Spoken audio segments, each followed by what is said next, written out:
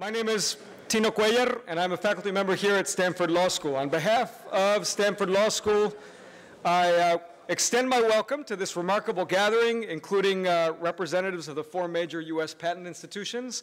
I must say this is a little bit like the UN Security Council of U.S. patent law. It is an honor for us to have so many of you here, including PTO Director David Kapos, Federal Circuit Judge Kathleen O'Malley, ITC Commissioner Shara Aronoff, and Federal Judicial Center Director Jeremy Fogel. More on Judge Fogel in a moment. Now, my primary field is administrative law and not intellectual property. So you may be wondering what I'm doing up here. But on most days, there's little doubt in my mind that administrative law, with its obsession with issues like deference and delegation and estoppel, is eventually poised to take over the entire legal system. And if the last panel is any indication, we're well on our way.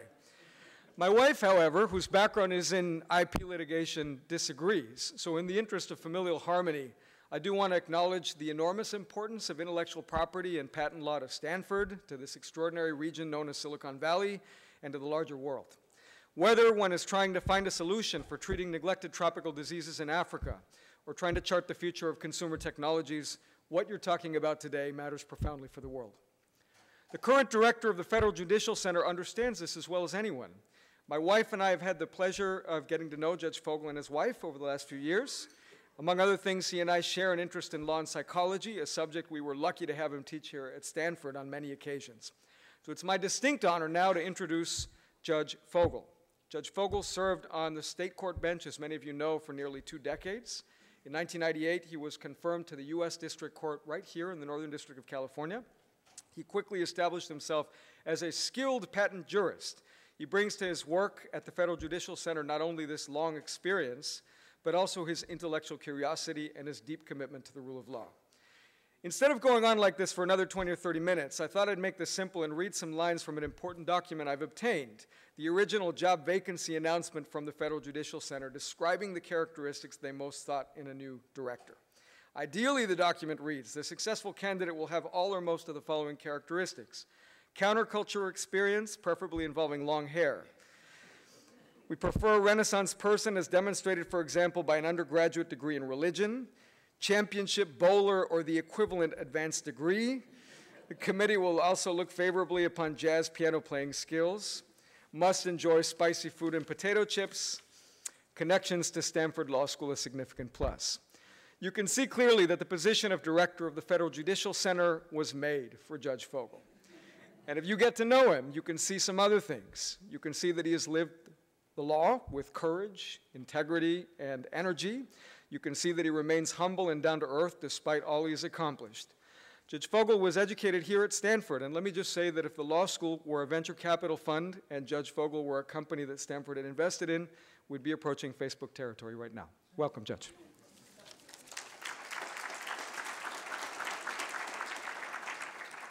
Well, Tino, thank you very much.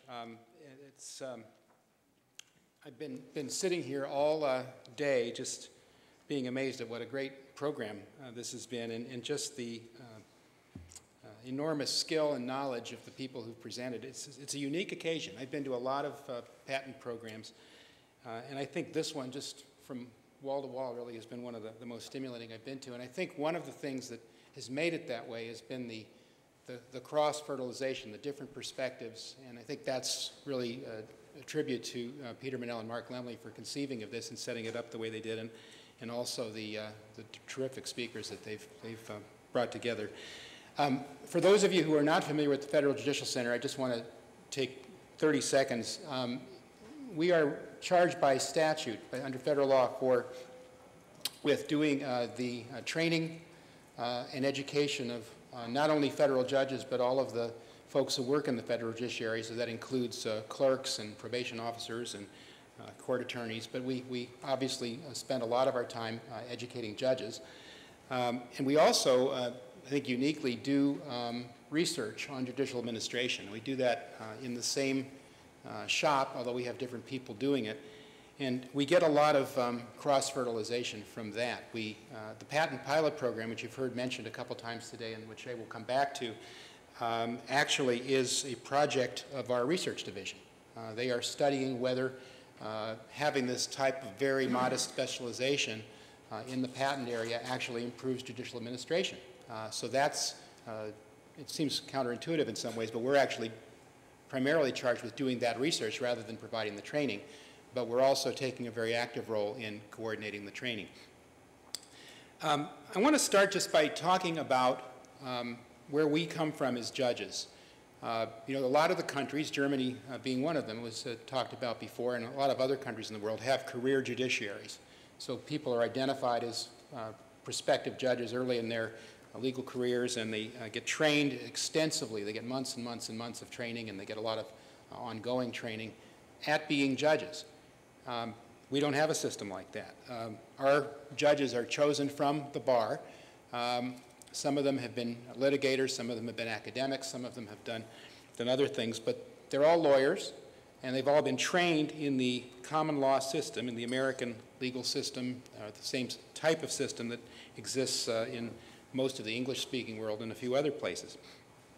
And what lawyers are taught to do from really the beginning of law school throughout our careers is some very specific things. We're taught to find facts.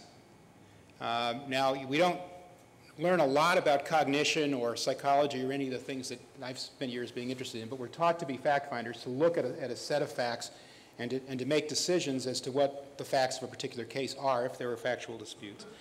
We're taught to identify legal issues, and see what facts give rise to what legal issues, and then we're taught to apply the applicable law to those facts. So that's what lawyers are taught to do, and that's what judges are taught to do.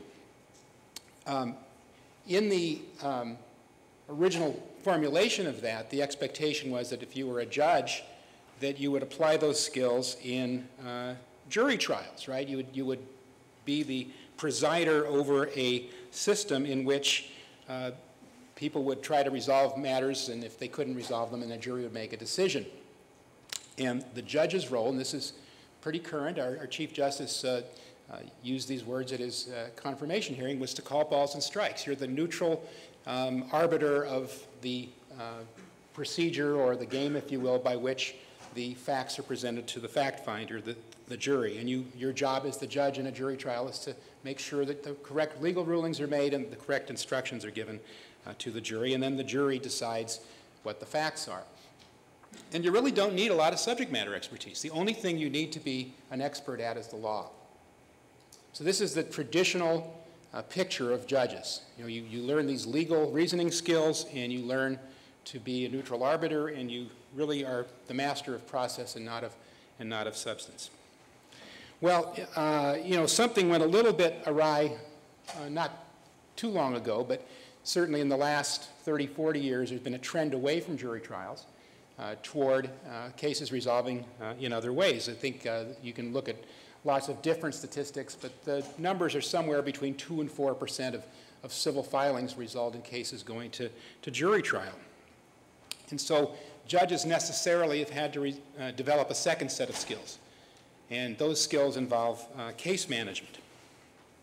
And the sort of the simple, basic formulation of case management is you set deadlines, you establish schedules, you decide motions, you resolve disputes over discovery. In other words, you simply help prune and shape the case as it moves its way through the process toward trial, and eventually cases go away. That's the experience of case management that probably generically judges in our system learn. Now, judges are very different among themselves in terms of how they manage cases. You have people who are very active case managers. You have people who are very passive case managers. You have people who really focus on settlement. You have other people who focus on getting motions decided. There's as many different styles as there are judges, but the point is case management has become part of the daily bread of judges in our system. And finally, the other thing that judges learn generically is you learn to have expectations about people, right? Because you're presiding over cases involving people. You've got parties, you've got lawyers, you've got dynamics between them, and there's just volumes and volumes and volumes of folk wisdom out there about how cases are presented and how cases are disposed of. You know, and you can talk to any judge who's been around for very long, and they'll tell you their folk wisdom. They'll be very happy to say, oh, you just need to set a firm trial date, you know, and then the case will go away. Or Or, you know, you just have to bring them in a room and make them sit there until they settle, you know, and if they both walk out angry, then you've got a good settlement. I mean, you hear things like that from judges, you know, and it's just the folk wisdom that people acquire over trying to manage cases and do this job. So that's kind of the general picture, right? Now, patent litigation. Patent litigation it's a form of civil litigation. And so, in many ways, the rules are the same, and in many ways, the structure in which we're operating is the same. But I would like to say in this brief time I have this afternoon that I think there are some very fundamental ways in which patent litigation is different. And if we're going to deal with the problems and the challenges that are presented, the ones we've been talking about today, we need to recognize some of these differences, because it is, and I think any judge who's done a lot of patent cases can tell you, it is different from most of the other work we've done. To pick one really obvious one, patent cases have their own nomenclature. They have their own language. There is a whole way of talking, you know, speaking patent. You know, that is, if you were just walking down the street, if you go out here on campus or you go out on El Camino and you start talking about fajitas, you know, people are going to think you're talking about, you know, something you can get at a restaurant. You know, it's just not language that people cotton to. You know, we're just some of the really quaint things we use, obviousness over prior art, or improperly importing limitations from the specification, or claims that read on accused devices. I mean, there are all ways of speaking that are just generic to patent lawyers and patent litigation, but are different. And so you have a generalist judge, somebody who's maybe coming out of a U.S. attorney's office, or they've been trying personal injury cases, or they have been working at a university teaching administrative law, you know, and they walk in and all of a sudden there's all of this language getting thrown around. And then you find out that little words. I was just fascinated this morning when we were talking about claim clarity. So somebody define for me what means. The, or why putting the semicolon here and not there changes the entire meaning of the entire patent. I mean, someone explain that to me. And yet that's what we get. You know, you walk in and there's teams of lawyers who are just extremely skilled, and they're telling you this is the most important case you've ever heard, and the placement of that comma is absolutely the most important decision you'll ever have to make. You know, that's not something that judges are necessarily prepared for. I'll come back to that in a minute, too.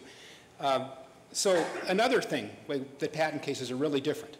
Patent cases, or patents, don't just kind of fall from the sky, right? And patents result from an administrative process.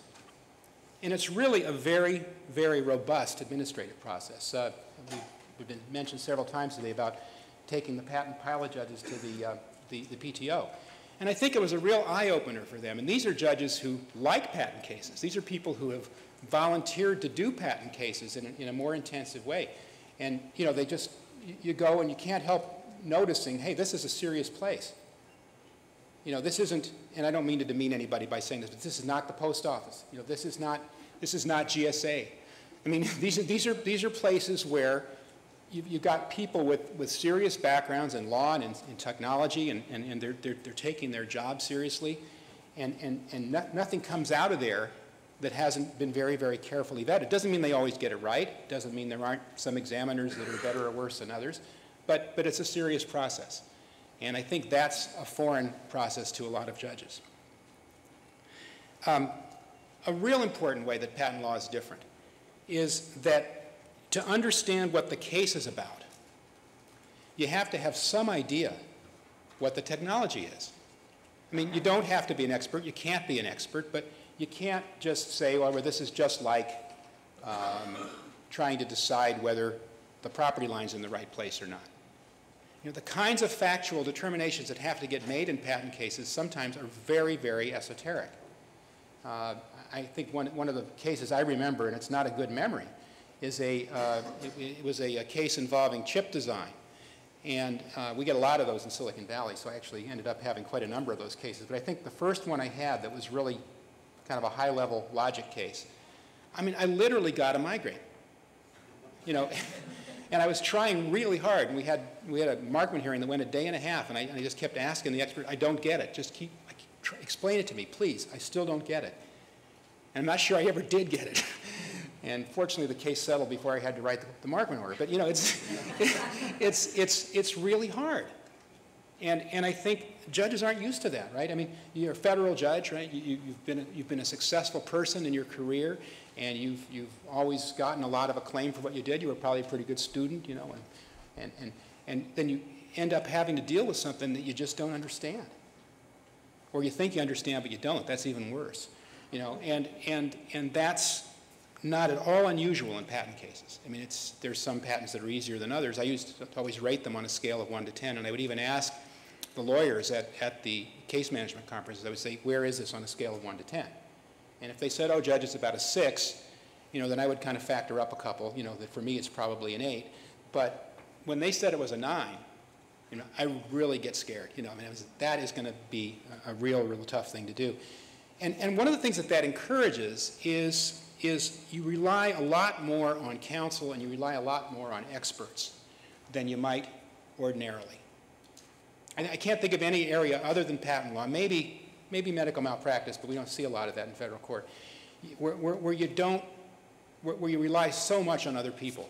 You know, it's not like you're abdicating your role as a decision maker, but in order to make a decision, you have to depend so much on other people. There's significant evidence, you know, when the cases get to juries, and the juries have to make the fact findings to decide cases. I don't know how all of you all feel who have litigated, but certainly my perspective as a judge is the jurors do not decide the case based on the science. And they probably don't really decide the case based on the instructions either. You know, I'm not disparaging the jury system, I'm just trying to be honest. I mean, I think they make the case decision based on something else. It's kind of a morality play and kind of deciding who the good guys and the bad guys are, and, you know, who was in the right and who was in the wrong, because I think that's the way lay people tend to think about things in general. And I think when the technology gets too hard and too complex, it's an easy temptation to fall back on that and to say, I kind of have a better feeling about that party than I do about this one.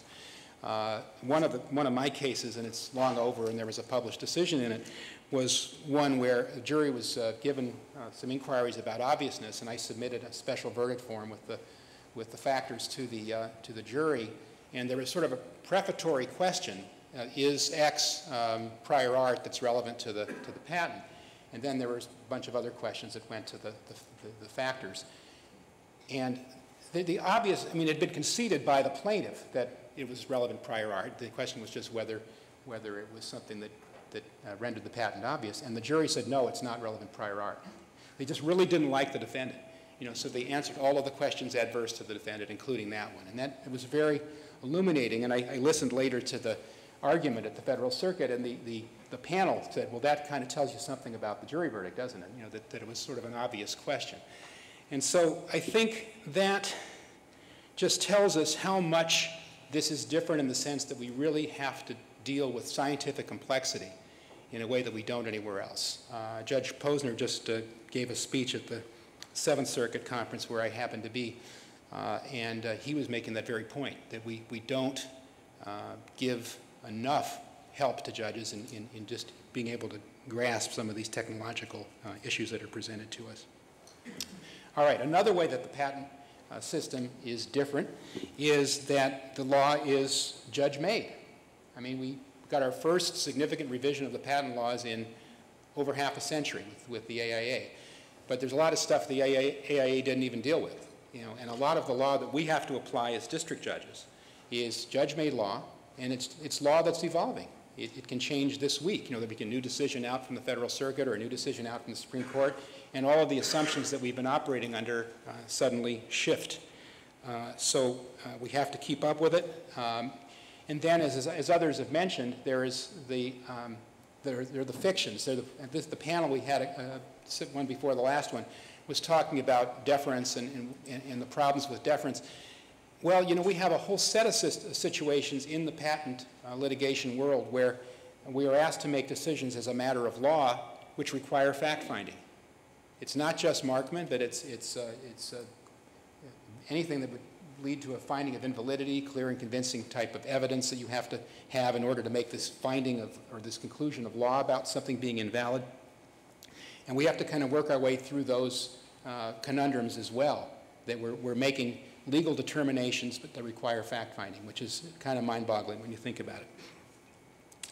And then finally, just in that same vein, we have a system in which the trial judges, the people who are making the initial decisions, are generalists and don't have any special training and have law clerks that do everything for them.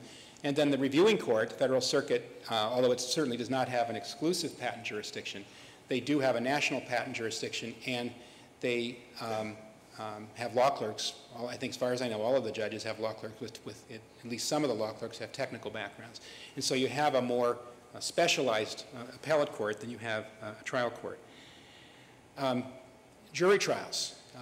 Well, as I said, there are not a lot of them in the district courts as it is. There are even fewer when you talk about patent cases. There are a couple of notable exceptions, Eastern Texas and Delaware and New Jersey. But we when we had the patent pilot judges together last week, one of the questions we asked them was, how many jury trials have you done? And most of the judges there, majority of the judges who are patent pilot judges, have been federal judges for more than 10 years, which is good. I mean, you've got a very experienced group. The average of number of patent jury trials was fewer than 5. So you've got judges who've been federal judges for 10 years or more who've had fewer than 5 patent jury trials. So there was Judge Davis from the Eastern District of Texas, couldn't count how many jury trials he had, but he was the exception. You know, that's a significant fact when the system is oriented around jury trials. I would say that, and this is speaking from the perspective of 30 years as a judge, both state and federal, the litigation culture in patent cases is unique. You know, there are big cases. There's no question that there are big cases in other areas, but there's nothing like a patent case. I mean, you know, I cannot think of any cases where we have a status conference, and this is simply the initial Rule 16 conference where you're just kind of finding out what the case is about, who the parties are, and has everybody been served with process and that kind of stuff. And 6 lawyers per side show up. You know, where it takes longer for people to state appearances than it does to do the status conference, right? I mean, that is unique to patent cases. The cost of discovery, and we've heard the $5 million figure, and I've heard it suggested that's even a low number in a really heavily litigated case. The lawyers, I honestly can say, and I'm not just speaking to this audience, I mean, they're the best. I mean, they're just tremendously skilled, capable lawyers. And then you add to that skill level a presumption most of the time that you cannot leave any stones unturned. You have to raise every issue. You can't miss anything because these are bet the company cases, and if you miss something, you know, the cost to your client is just going to be enormous. And so everything gets litigated, everything gets argued about. And, you know, I love electronic filing. I think electronic filing is great. But one of the things electronic filing does is that at 3 o'clock on Sunday morning, you have somebody's Sir reply brief, you know, flowing in here, you know, and that's not unusual in patent litigation. It's actually quite common. And finally, this last panel that we had, the economics of the patent world, I thought that was just a fascinating panel. I've been trying to get my arms around this now for several years. It took me probably the first 10 years on the bench to figure out what patent cases were about. And once I got that figured out, then I was more interested in, you know, what's really going on underneath the surface? What's the game within the game? You know, what's actually taking place? This is just a fascinating window into that because, you know, whatever is happening in court and whatever is being presented to us in court, I know that there's a whole other thing going on back in the counsel's office or in the boardrooms or wherever the decisions are getting made. And what those decisions are and what the dynamics of those decisions are depends so much on who the parties actually are. You know, we have this sort of naive stereotype of an inventor working in the garage who invents something and then the big bad infringer steals their idea, and, you know, and that's the morality play, but that's not who appears in court in major patent litigation. Those people are nowhere to be found. You know, and I'm not making any judgments about who's good, bad, or ugly. I'm just saying that the high stakes nature of it all, kind of the postures that are presented in court do not reflect what's actually going on in the decision-making process of the parties. And as a mediator, I'm fascinated by that. One of the more fruitful experiences I ever had was maybe 8-10 years ago. I had a biotech case where the parties agreed to let me mediate. And we spent probably 4 or 5 days getting the case settled. We did get it settled. And we stopped talking about the law about halfway through the first day. And after that, it was all business. And it was fascinating. I mean, once everybody realized it was okay to stop posturing, let's just figure out if we can solve this business problem. I mean, then there was different kind of posturing, but it was fascinating. I think what the education problem is for us at the FJC and for anybody who wants to see better quality of judging in patent cases is to recognize that all these points I've made, these aren't just things that are beyond the general expertise of most judges. They're really outside the comfort zone of a lot of judges. And that's an important thing. I mean, people don't go to law school so that they can get into advanced economics, right? People don't go to law school so that they can understand DNA or understand drug composition or something like that. They go to law school because they like the law and they have the public service desires that come with that. And yet, to do these cases competently, you have to at least understand something about science, you have to understand something about economics, you have to understand something about market behavior, and you have to understand something about administrative law and the interplay between administrative decision-making and judicial decision-making. So that's kind of an overview. I think I have just a couple ideas that I'll close with about how we can begin to address that. And I think over the last 5 days, I've seen 2 really stellar examples of what I think we need to do. Last Wednesday, when we had the patent pilot judges in Washington, D.C., we went to Alexandria and visited the PTO. That was great. I think that was the first time for most of us that we'd ever been there, that we'd ever really gotten a chance to see what's going on there and what those people are doing, get a sense of what the vision of the folks at the PTO is. I think that's just the beginning. There's a whole follow-up that needs to be done to that, but it's an insight into how we can get judges more attuned to that particular piece of the puzzle. I think this meeting today is a terrific example of what we need to do, getting people exposed to different perspectives, to seeing different pieces of the problem, to realize it isn't just a legal problem, it isn't just an economic problem, it isn't just a scientific problem. We need to find ways to get a lot of that cross-fertilization happening, and not just for judges, but for everybody else in the system as well. And I think the last point I would make is that it's going to be a slow and incremental process. There's really a lot to learn. This is not easy stuff for any of us, really, to understand each other's worlds and understand each other's point of view. But I think it's really essential that we do that. And the reason that I think it's essential that we do that is that the one thing I think everybody who's spoken today agrees on is how important technological innovation is. You know, I've seen the comment made. I know Tom Friedman's written about it, but I know other people have as well.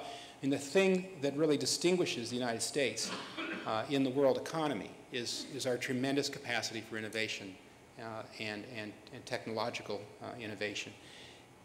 We can't compete in pricing, we can't compete in labor costs. There's a whole lot of ways we cannot compete with other parts of the world, but an area that we're really out in front and very strong is in innovation. And our patent system has to support that enough. We can't have the friction, we can't have the inertia or the dysfunctional aspects of our system to get in the way of that, because that's really the core of what makes our economy as strong as it can be. And so the importance of the work and educating each other and becoming more attuned to each other's concerns and figuring out ways we can make the system more efficient. For instance, getting a better understanding of when you stay a case and when you don't, and what's going to happen when you do and when you don't, and just getting a more sophisticated understanding of those dynamics. I think it's well worth it, and I just think it's great that we've taken the steps that we have. So, thank you.